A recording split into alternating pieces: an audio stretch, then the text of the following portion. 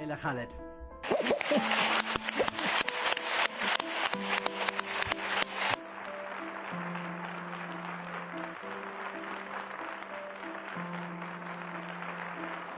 We now have some sections that are more racist than the Nazis themselves.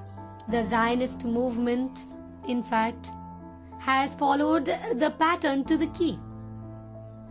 Don't you think that what happened in Auschwitz during the Holocaust is also a Holocaust comparable to what is happening in Gaza today?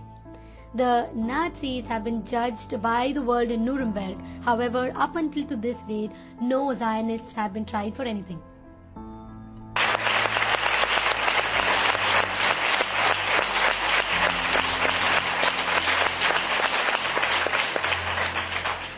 And I'm going to be very frank here.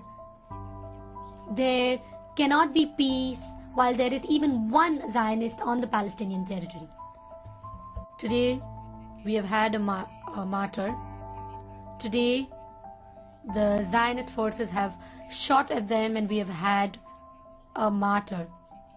And we want the Zionist forces to feel threatened. So, I think we do need to do something.